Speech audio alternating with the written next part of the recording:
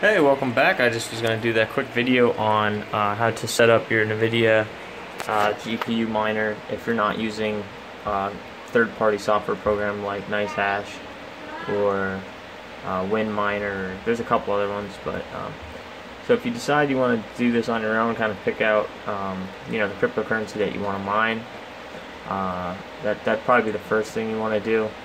You can go through, and I suggest definitely at least glancing over the white papers or the black papers, whatever they call them, white scrolls. They have a whole bunch of different things, but basically that's just a list of how rundown of how the currency is going to work, how they're going to distribute the amount of coin, and if there's going to be different changes implemented.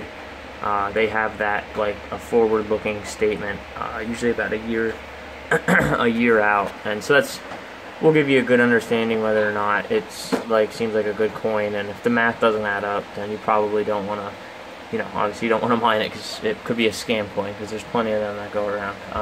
So after you do that and you pick what coin you want to mine, you're going to want to go to GitHub, or you can go just ccminer.org and download the Ccminer, and then you might need to do a 7-zip, and all you do for that is you just go Google and then 7-zip.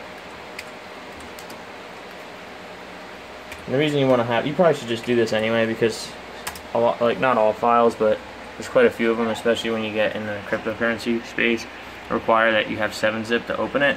And basically what that is like when you go to extract a file,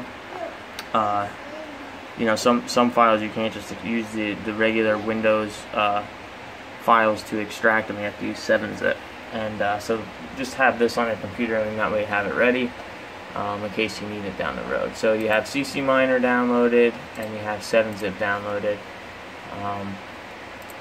and then you'll have this. You'll have your file, and it'll say Ccminer, and you're going to want to extract it. I extracted mine right to the desktop. Wherever you extract it is where you're going to have your batch file saved.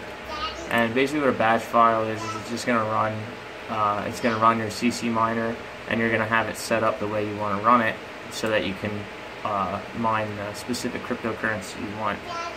Now you do have to connect to a pool, and so you have to figure out whatever coin you want. You have to look to see, I'll make that smaller again.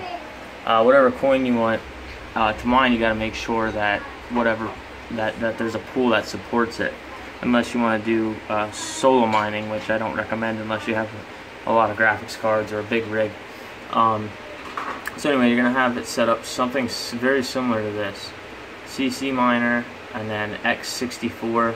This could change, but for me that's what it is. It's executable 64-bit window, I believe is what that is, and that just allows me to run, or actually that's just because I have the file saved as Ccminer-64. Whatever you have that file saved in is what you want to have this. That's an executable, so it'll open that up. And then most of this other stuff you don't really have to worry about too much. I'm trying to remember how I have this set up. I have the intensity set to 21. A difficulty, I have nothing set, so it'll be auto difficulty. And then that's on graphics cards 0, 1, 2, and 3. So when you're doing graphics cards, you need to have them set like that. 0 is 1, and then 2, 3. So this is a 4-card, mining rig. And then most of this stuff you really don't. I don't even think you'll need any of this, to be honest with you. So you could skip that out if you want. I don't remember why I even have that in there, to be honest with you, but. So if you come over here, though, you definitely need this. So you have your intensity set. I have mine set to 21. You should definitely start at 20 and then try 21. You want to make sure that you have everything clocked before you go right to 21, or you'll overheat your cards. So then the algorithm for Denarius is try this. So this is where you got to do a little bit of research. Whatever your coin is, you have to look up what algorithm is used to mine that coin. So Denarius is Tribus. There's Verge is X17. A lot of them, there's like Equihash. That's a very popular one. And then with your pool being set, you have to set it up like this. So it's a stratum. So for instance, my denarius coin, I can go to YIMP as the pool. So I'll come over here, I'm on my YIMP here, auto refresh. You come over to this list here, you see the different algorithms on the left hand side here, and then they have a port number here, and then they have what coin you mine here.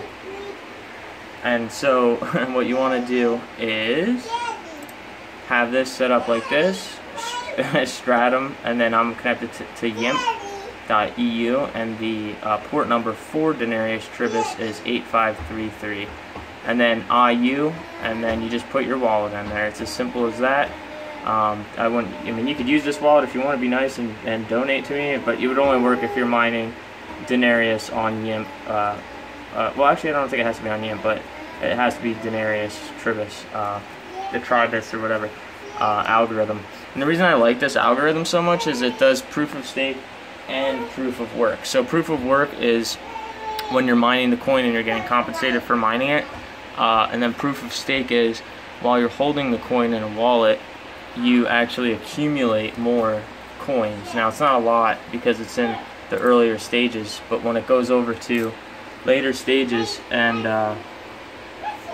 it goes more towards proof of stake and less towards proof of work, you actually get compensated more. So right now that is, I'm only getting 0.0001, and it's about like every day or so, so it's really not a lot yet, but that does, like later on, it'll add up quite a bit. So if you have any questions or problems trying to set it up, let me know. I think I got most of it, I covered most of it. Let me open up another file for you guys just to compare, because that one's set up a little goofier than I normally set them up. Let me do this one.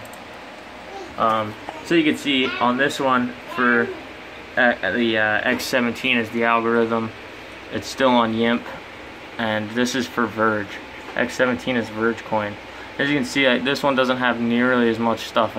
You don't really need to have any of that stuff in there, unless you do need it. It's kind of weird. Most of the time you're not going to need it, but if you run into any problems, you might have to write some stuff out differently. And then that's kind of like, you just have to play it by ear, and so you don't need, for this one I don't even have the difficulty set, so it'll do an auto difficulty setting, and I don't remember what it is. I think it actually might be low. It might only be 19 or something like that, but I don't really run this program that much anymore, just because so many people are mining Verge, and Verge is not GPU friendly as it was, because I believe that people have X17 ASIC miners. I could be wrong about that, but I'm pretty sure that's part of the reason that it went up, the difficulty went up so high, and the fact that it's just the coin value has gone up so much. And a quick side note too, just for everyone to be aware of, Verge is going through a hard fork, I believe within the next 48 hours. It's nothing major. Well, it is major, but you're not going to get any like free coins from it. It's basically just to update the stealth features and to improve unconfirmed transactions, and transaction speeds and fees are supposed to be even lower, which is really cool. So I'm really excited to see how that plays out. I might do a quick video on updating on that after the fact.